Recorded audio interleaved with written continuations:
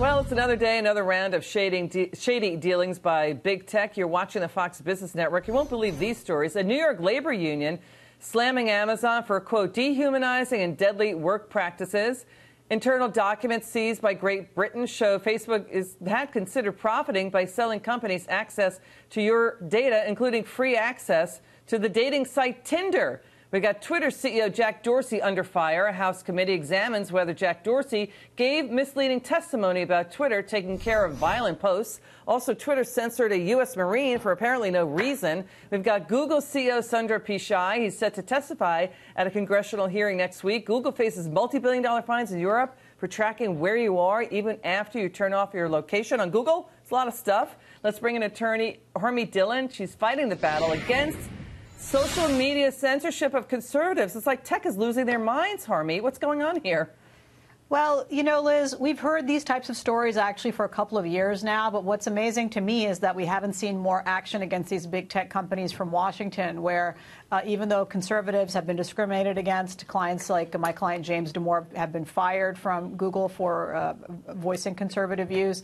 We haven't used the last 2 years of conservative dominance in Washington to actually open up investigations by the Federal Trade Commission, the Department of Justice, or Congress passing some regulations that would rein in these massive abuses of civil rights and privacy rights on the part of Americans. And we do see that happening in Europe. However, some of the stories that you just mentioned are emanating out of Europe, where they have much more concern for privacy rights of citizens there. I'd like to see more of that in America. Yeah, we've got big tech lobbyists all over Washington, D.C. Harmeet, I'd like your response to Republican Texas Congressman Louis Gohmert. Here's his fix for the problem with big tech. Watch. They ought to be subject to lawsuits, and I think some billion-dollar class actions here and there would probably change their conduct pretty dramatically.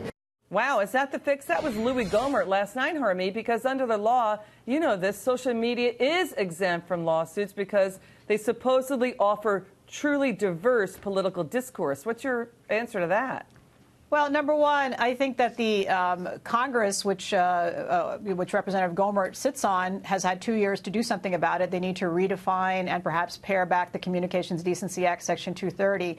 That would be one. But another is that a lot of these companies have arbitration clauses or limitations of liability. For example, Twitter has a $100 limitation of liability in its user policy. Yeah. Some of these things make it unattractive to file lawsuits, and those are also issues that could be addressed by Congress and by regulators in Washington. You know, Harmeet, it's pretty creepy that Google is tracking you after you turn off your location or pause it.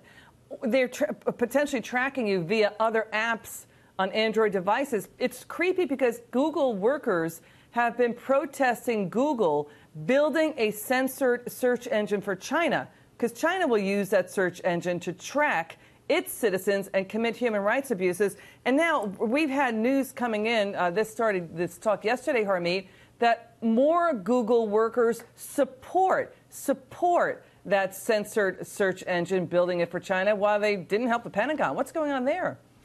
Well, I think to be clear, it's that there were double the number of Google employees protesting Google's work for the Pentagon than there are protesting the work in China. I'm actually impressed that any Google employees are bold enough to protest what Google is doing in China, but I think it's also convenient for them to protest what's happening somewhere else, where they don't seem to care about the welfare of their own fellow employees and what Google is doing to Americans by stealing their privacy, undermining them, censoring them, and tracking them. I think there's some massive hypocrisy going on there among the Google employees, or what we call dissonance, cognitive dissonance. Stay on that cognitive dissonance. I'm looking at the headline out of TechCrunch. 500 Google workers sign a letter saying, yes, Google, go ahead and build that censored search engine for China. Okay. There's some against, some for. I mean, it's pretty striking what's going on there, Harmeet. No, but Liz, that's 500 saying, yes, do it. 500 people who have questionable moral judgment who signed that, but there are 80,000 plus Google employees. So I don't think it's fair to say that there are many of them who support it. I think most of them are probably ashamed of it, I would have to imagine.